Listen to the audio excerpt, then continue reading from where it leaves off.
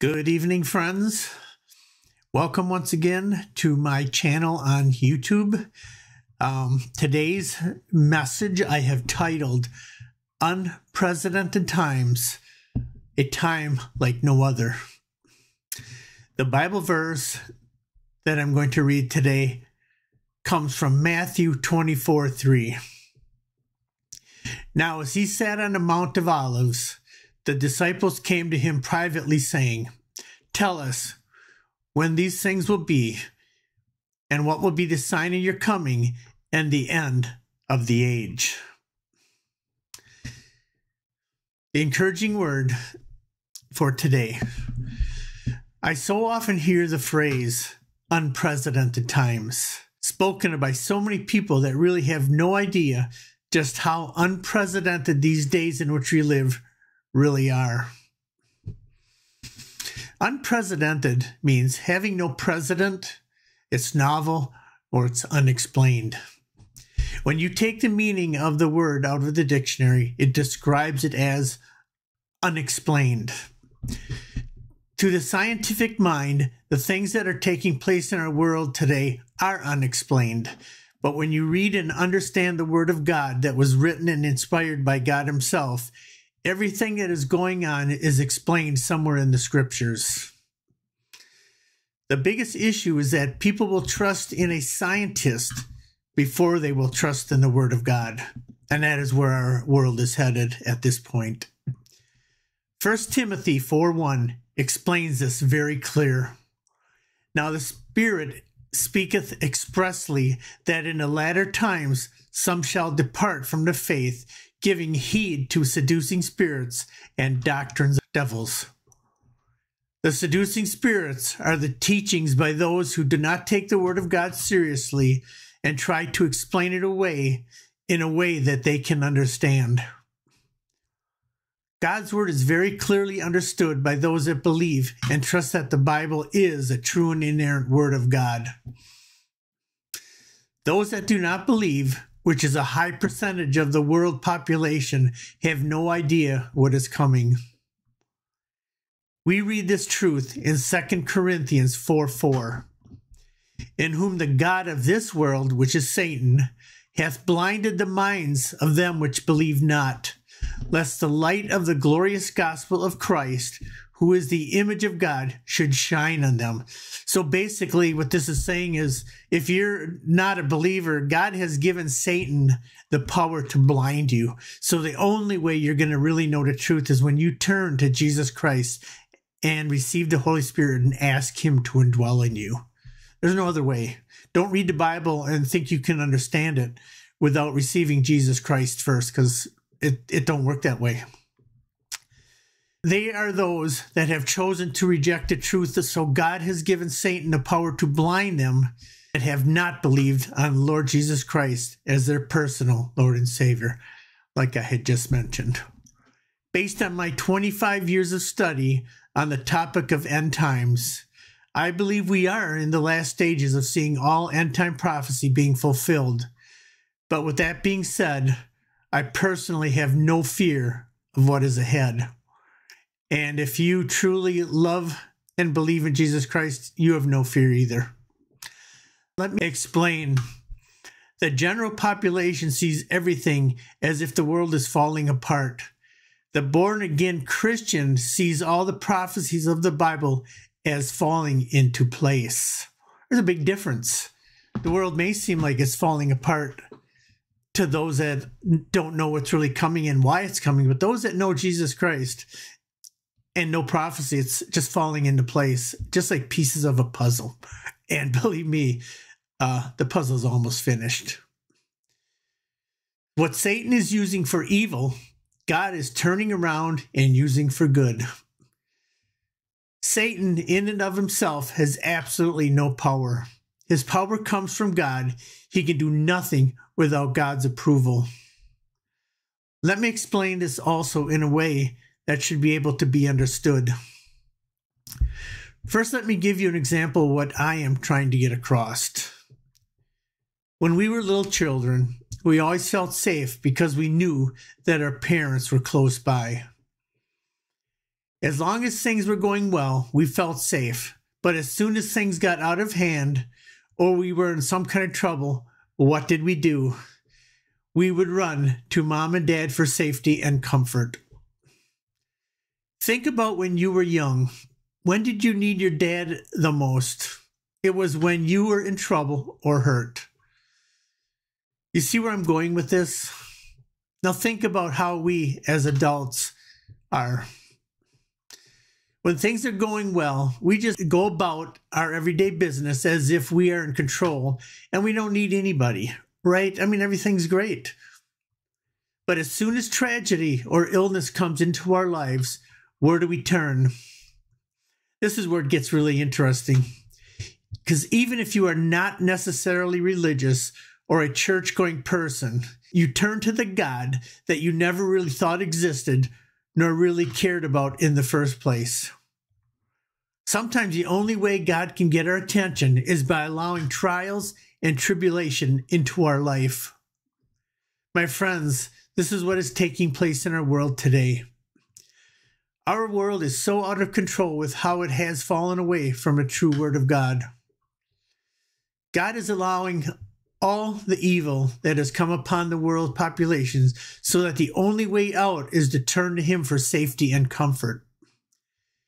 He is opening His arms to receive whoever will come to Him, but for those that do not repent and turn to Him, they will enter into a time like no other, as it is described in the following Bible verse. Jeremiah 37 says, "Alas, for that day is great, so that none is like it. And it is a time of Jacob's trouble, but he shall be saved out of it." This Bible verse is a warning from God to Israel to prepare them for the time of tribulation that will also serve the purpose of bringing Israel to their knees, where their only hope is to turn to the God that they have forsaken for the last 2,000 years. I do believe that this is God's last call to a perishing world. America is long overdue for judgment, and there's only one explanation why God hasn't judged America yet. We find this reason in 2 Peter 3:9, and I read this verse quite often, actually. "The Lord is not slack concerning His promise, as some count slackness, but is long-suffering toward us, not willing that any should perish, but that all should come to repentance." God is so loving that He has given us chance after chance to turn to Him. But one day soon, that will end and all will be lost for those who rejected His Son, Jesus Christ, as their Lord and Savior. Everybody has a choice to make. You could take this serious, or you can blow it off like most people will do. Let me tell you what my greatest hope is. When I stand before the Lord, I want to hear Him say, "Well done, good and faithful servant." I want Jesus Christ to allow me to see how many people came to the saving grace of salvation by way of these messages that I am putting out for you to read. I hope I see everybody there who is reading these messages. That is my main focus for doing this ministry. Remember, this message and all messages that I write come from the inspiration of the Holy Spirit. They are not my words. I'm not that good. I'm just a vessel in which God uses to share His truth. Once again, believe what you will eventually be held accountable for whatever you accept as truth. The only way for you to know for sure is for you to personally reach out to Jesus Christ and let Him guide you through each and every waking day. Get into the scriptures and listen to what He has to say. He will speak to you if you are serious.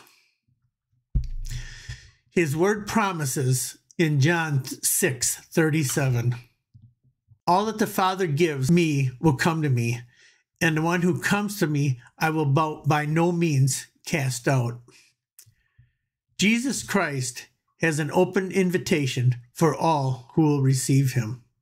He will not force your hand because He wants true love and not a bunch of robots.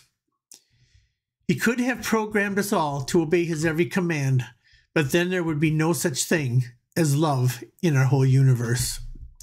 Would you rather have people love you or fear you? If people fear you, they may also hate you, and that is what Satan wants. If people love you, you can be sure that they will not bring you any harm if it is indeed true love. Think about this. Islam brings people to their religion through fear and hate. In other words, convert or be killed according to the Quran. Read it if you don't believe me. Christianity says, believe and be saved. Do you want to be run by fear or love? This is exactly what is happening in our world today. All the lying propaganda that we hear on the mainstream media are all lies to bring us to fear, so they can have an easier time bringing us into the one world system, which is their ultimate agenda. We still have time to stop this, but it is up to us to get on our knees and pray for a national revival. Let me share this verse with you so that you know what I just said is true. 2 Chronicles 7:14. If my people who are called by my name will humble themselves and pray and seek my face and turn from their wicked ways, then I will hear from heaven and will forgive them their sins and heal their land. What a great promise. He is speaking to the born-again believers, not the general public. So if we, as born-again believers, get on our knees and pray to God, he said he will hear our prayers and heal our land. My friends, our near future is in our hands. God cannot and will not lie. So if he says something, you can be sure that he will do it. So don't assume that everything will be fine in our world, because it won't if we don't bring God back into our country. We are sitting on borrowed time here in America. God is patient, but his patience will not last forever. One more thing, God has always given us fair warning when something big is about to happen, and believe me, he's speaking very loud right now. If you aren't listening, you will not be ready when God decides to intervene and take home his true believers. Let me ask you this.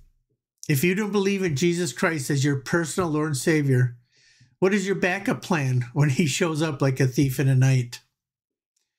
Whatever it is, the result will not be good. I don't know how much time you have to procrastinate, but I would not wait another day, for we never know what a day will bring. So make that choice today to serve Jesus Christ and feel the comfort that only comes from the indwelling of the Holy Spirit. Again, we are living in unprecedented times, and I'm not sure if we're going to get that revival, because I don't know how many people on our knees and praying, but I do know that I am personally seeing a lot of promising things that are coming from some of today's prophets that I trust. So there is hope. As long as Jesus is on the throne, there's hope. And for those of you that say there's no hope, it's over, and are sharing just doom and gloom, then you don't know my God. We may be in the end days, and we might be entering that time of tribulation, but only God knows. And like I said, as long as he's on the throne, I will always have hope. So believe what you will, and take this message seriously. If not, then live your life the way you want. But when the time comes, just know that you have been warned, and you'll have no excuse when you stand before Jesus Christ at the white throne judgment. So God bless, and take care.